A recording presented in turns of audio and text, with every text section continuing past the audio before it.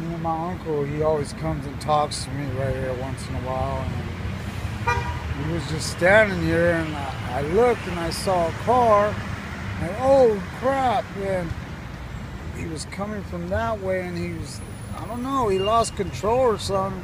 I don't know what it was, but he was going pretty fast, and you could see the skid marks.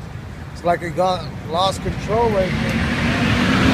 The car smashed into that thing, and my uncle was standing right there, and he saw him and he ran, and his front part hit him. Yeah, he pulled back, and I thought he was going to get out of the car, but he just pulled back and took off. Yeah, it looks like we had a injury accident over at 17th and I Street. The suspect vehicle was a blue BMW that fled the scene. We had officers in the area, and the vehicle ended up over here. We believe this to be the vehicle. Unfortunately, there's no suspects around, so we're going to be towing the car and doing some evidence work on the car to see if we can determine who was driving.